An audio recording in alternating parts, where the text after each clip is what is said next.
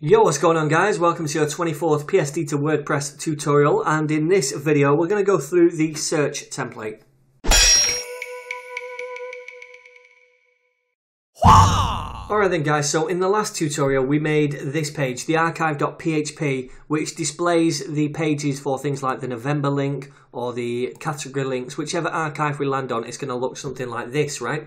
However, if we search for something on the website, let's just say hello, because hello world, then the design is a lot different at the minute. And that's because the search results page is not an archive page. It doesn't use the archive.php template. It uses a template called search.php, and that's the template we're going to concentrate on this tutorial so we can get this looking a lot better.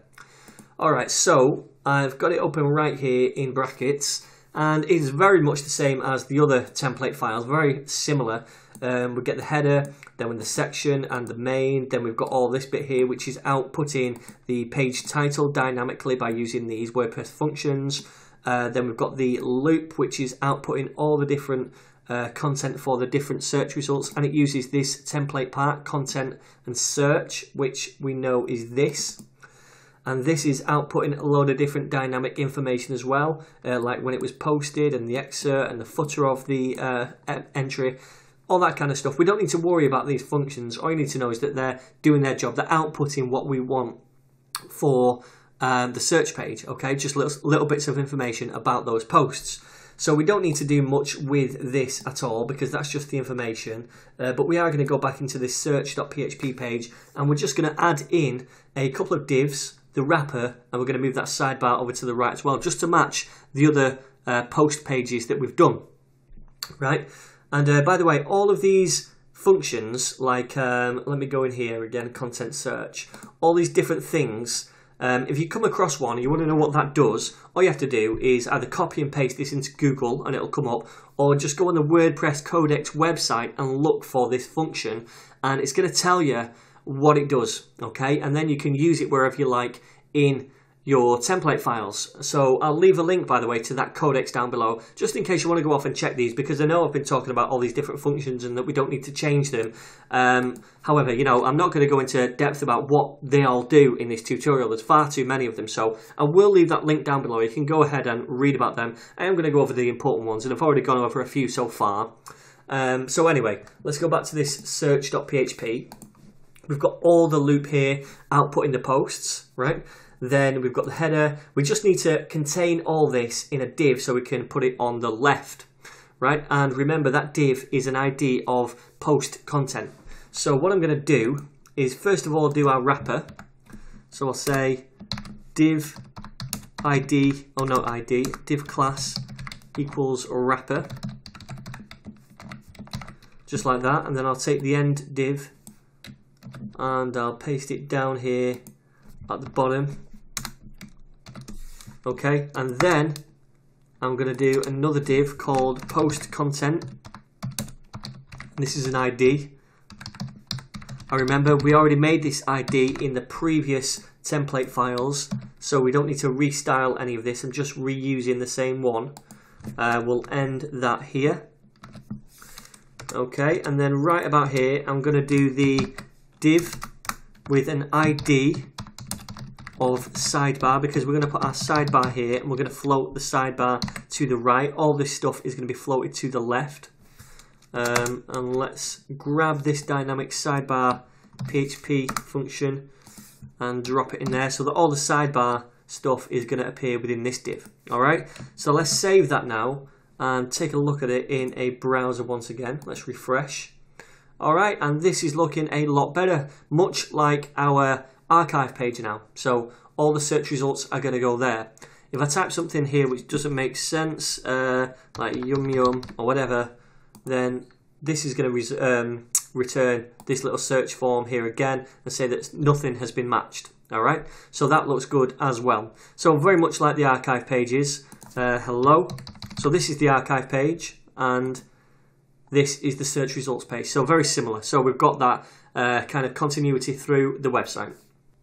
Alright then gang, so we also wanted to show you this 404.php file, and this is the template file which gets loaded up when you visit a URL on your website that doesn't exist. Alright, so say we go to the home page and then we say / give me meat or something stupid like that.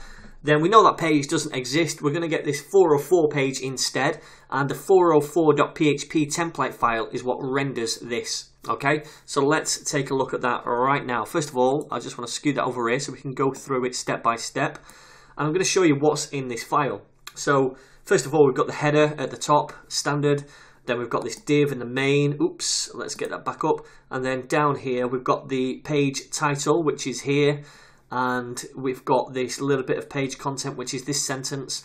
Then we've got this little search form function. And in WordPress, that's really useful. So whenever you want to use WordPress's inbuilt search form functionality, you don't have to write a new form out in your HTML or anything like that. You just write this simple function, get search form, and that's going to place this thing right there for you. Then we can go in the CSS and we can style this baby up however we want. So that's really cool.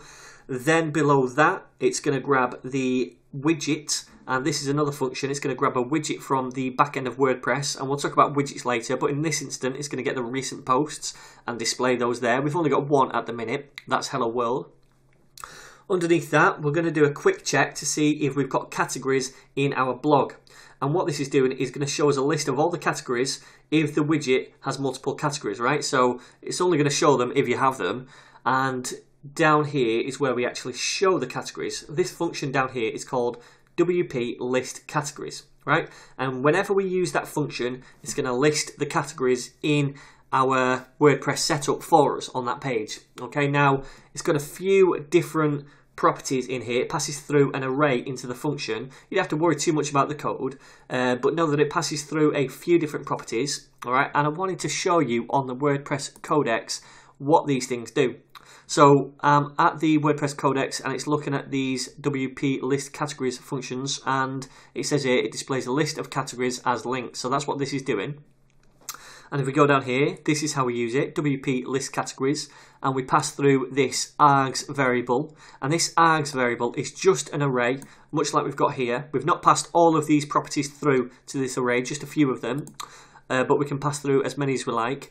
And the parameters or properties are down here. Okay, so if you don't know what one of these things means, or you want to insert some new ones, you can take a look at this to see which things do what. Okay, so the first one we've got is order by, which is here, and that determines how we're going to order the categories. So if we've got 5 categories, how we're going to order them. And you can pass through any things here. It says here sort categories alphabetically by ID, by the count, and these are the values we can pass in. We're ordering them by the count, so the ones with the most counts are going to be at the top, and that's because of this thing here, order. So if we go down to order, it can be ASC or DESC. Now this stands for descending, this stands for ascending. Descending means it's going to show the ones with the most posts at the top. Ascending means that it would start with the ones with the least posts and go up. Alright, so we're doing it by count, and it's going to be descending.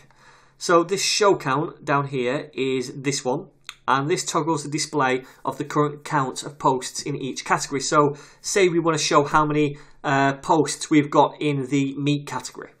We put a little brackets next to it and it'll say 5, right? So that's 1, meaning that this is true. Okay, so 1 second.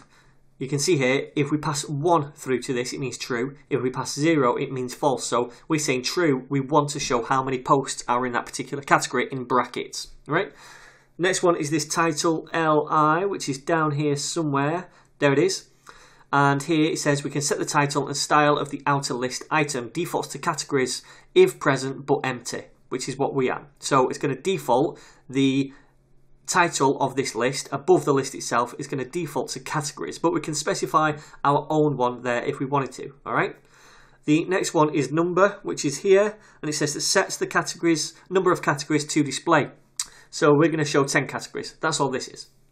All right, so let's go further down in this page. I hope you understand that a little bit better now. After that, we've got the end if. Then we've got the archive content itself. Try looking in the monthly archives. Then it's going to put forward another widget, which is the archive widget, and it's going to have a drop-down menu for that. So that thing is this right here. Alright, and then after that we've got the tag cloud. Currently there's none there because we don't have any tags going on in our WordPress setup, but if we had some, then it would show them there. Alright, so that's another widget as well. Like I said, we'll talk about those widgets a little bit later on when we cover widgets. So that is what the 404 page is doing. That's how it's outputting all that information. Now it currently looks a little bit ugly. We want all this stuff in the middle instead of way over to the left. So all we really need to do is add in that wrapper. So I'm going to do that around about here. I'm going to say div id equals wrapper. And I'll take that closing tag and I'll just pop it right at the bottom of the content. Is it going to be after the main? It's before the main. And is it before the section? No, it's after the section. Okay, round about there, just like that. We'll save it and view this in a browser once more. Give it a minute, and it still doesn't work. Perfect. Why is that? That's because we've used an ID and not a class. Alright, because in the CSS we've used a class to style that wrapper, not an ID. So let's view this one more time. And boom, that is done. Okay, so that's what happens if your users visit a page that is not on your website. If you wanted to, you could put a funky banner here. A lot of companies do that with some cool cartoons saying you've made a mistake. You can style this how you want. You can just right click and inspect the elements to find out which classes and IDs they're using. For example, this widget title or the search, which is a class of search form. You can style this how you want by finding out the classes and IDs right here. And what I normally do is just go into sources, find the style, and I just pop the CSS here, copy and paste it all like that, Control A, Control C, and then pop it right back in the style.css here, paste it in there. Alright, so that is the search page covered and the 404 page covered. It's been a bit of a lengthy tutorial, but I hope these are more obvious to you now, what they do. If you have any questions whatsoever, feel free to drop a comment down below. Otherwise, guys, don't forget to subscribe, share, and like, and I'll see you in that very next video.